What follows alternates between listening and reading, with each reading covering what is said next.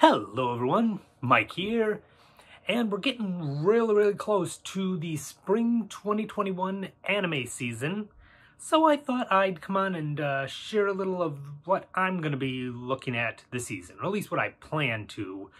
Lord knows my short attention span, half the shows I start to watch I never end up finishing. But I have 9 different anime that have my attention I'm going to be checking out this coming season. Of course, right off bet number 1, no surprise given a lot of the videos I do on this channel, My Hero Academia Season 5. I am a manga reader, so I already know more or less what's going to be happening this season, and that in some ways makes it fun, because I'm excited to see the stuff that I read about on the screen.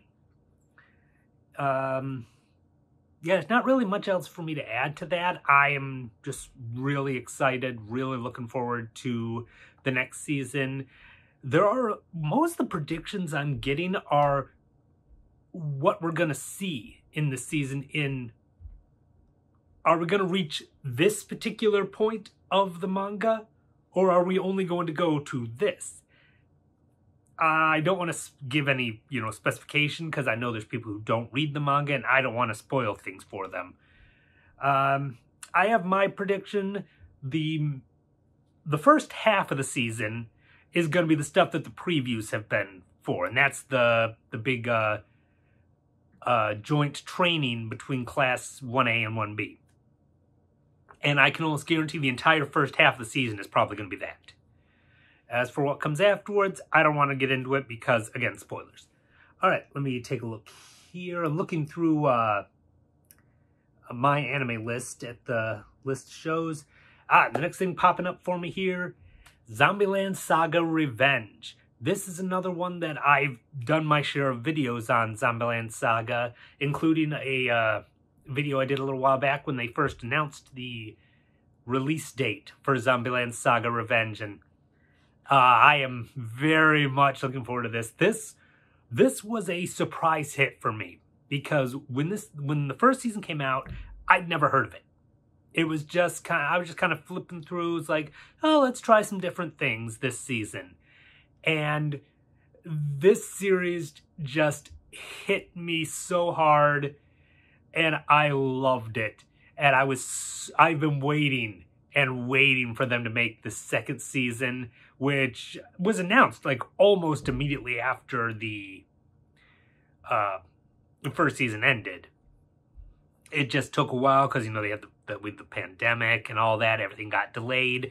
But we're finally getting it, and I cannot wait to see this. This one, of course, coming out April 9th. Actually, I may have to check on that, because I'm looking... Never mind, I was looking at a different show. So it's got like all the shows listed. I mixed up my shows. Yeah, of course, March 27th for My Hero Academia Season 5. April 9th will be Zombieland Saga Revenge. Very much looking forward to that. Alright.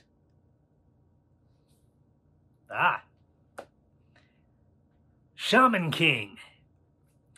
This is a very nostalgic series for me personally. When I first got into anime, they, at the time, had Shonen Jump in America as a physical magazine. Whereas in Japan, they would release it every week with a chapter from each of the stories that they were featuring. In America, it would release monthly, and thus it would have about 4 chapters. And I mean, this thing was thick. It was a big brick of a book full of manga. It was my introduction to One Piece, Naruto, Bleach. Early 2000s, these shows were just starting to pick up. And another series that was featured in this was Shaman King. I've actually been starting to read through the manga again, getting ready for this. I think this is similar to what they did with Fruits Basket. When the original anime was made, the manga was still going, and the original anime was not as successful as I think they would have liked. But now, several years later, the manga's completely finished, they can properly tell the story, like they did with Fruits Basket when they rebooted that. They're going to do the same thing here, and I'm hoping for the same success that Fruits Basket had. Because, again, I loved Shaman King. I think it's a great manga, it's a fun story, and I am very excited to get to see it hopefully done better than it was the first time. This comes out on April 1st. Alright. We got another second season. This being Welcome to the Demon School, Iruma-kun. This one I got into a little bit late. It was already close to the end of the season when I started watching it, and I just binged the series, mostly due to friends of mine saying, hey, you should check this show out. It's really, really good. And they were right. I loved Iruma-kun. It is such a fun series. I really enjoyed it and have been looking forward to the second season, which again was announced shortly after the end of the first season. Might have even been announced actually before the first season ended. I'm not sure. I was, again, I got into it late. The ending of the first season definitely left it pretty much begging for a sequel.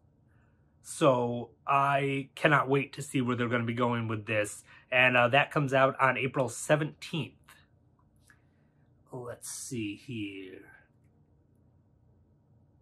All right.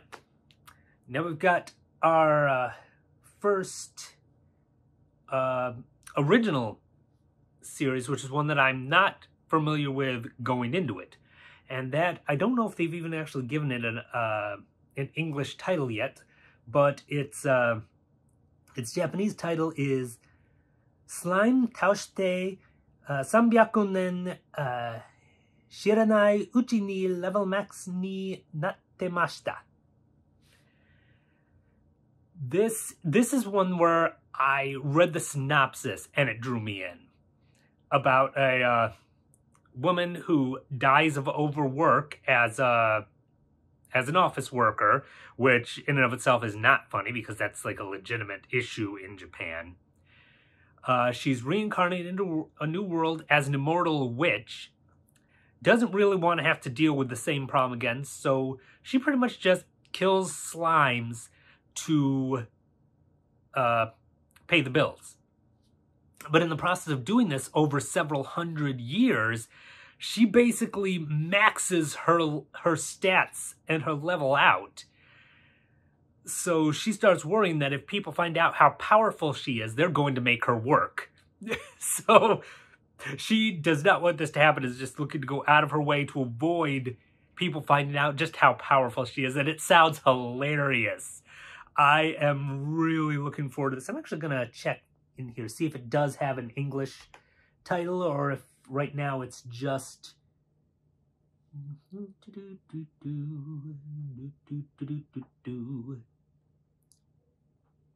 Well, I mean, it has like the translation of I've been killing slimes for 300 years and maxed out my level.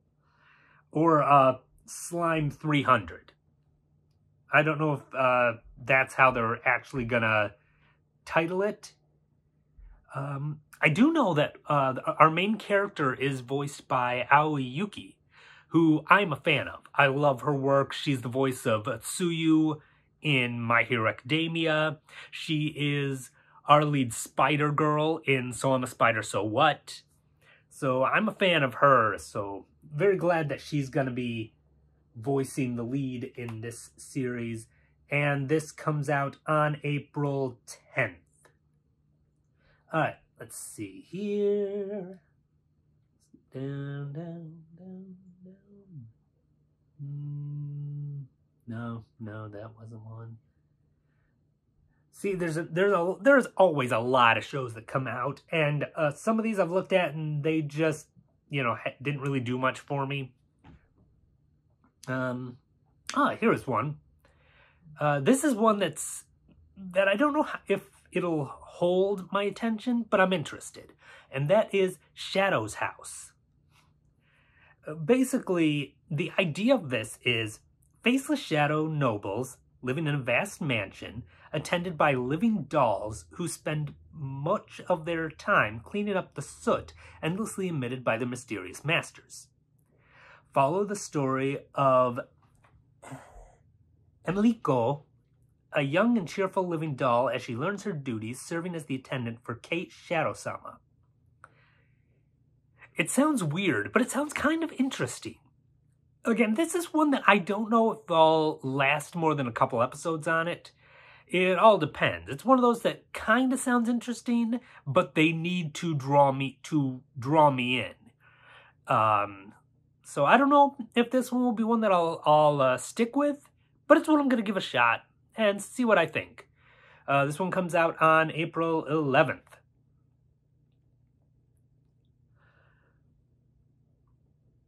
Okay, here we got another one that's, the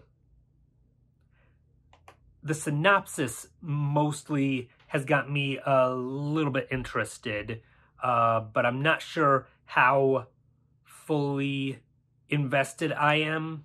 I just have to wait and see. This is Joran, the Princess of Snow and Blood.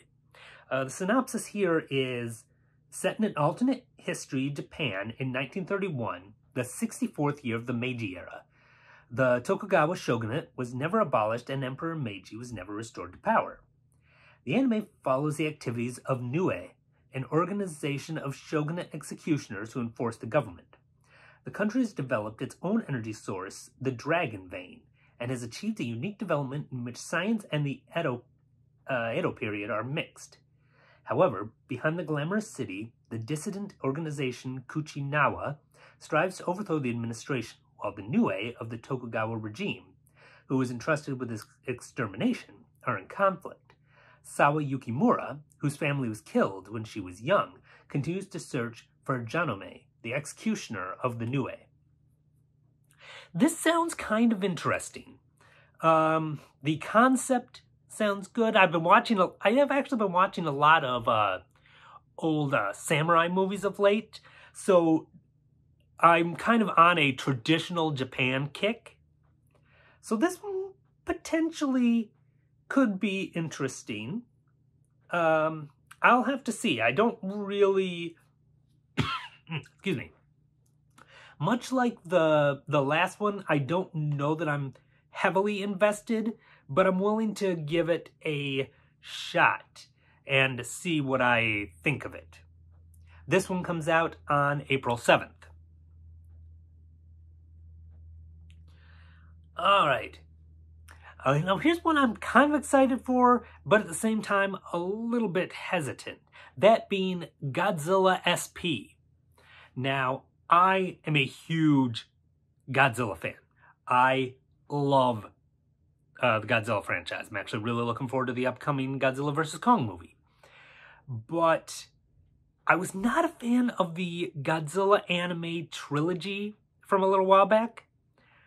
And I don't know. I mean, I'm interested in it because it's Godzilla, so I want to watch it. But at the same time, the last time they tried to do an anime, wasn't good.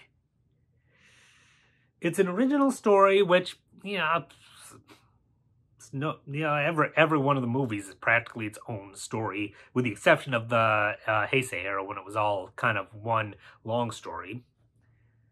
But yeah, I think this could be interesting. I'll be interested in if any other Godzilla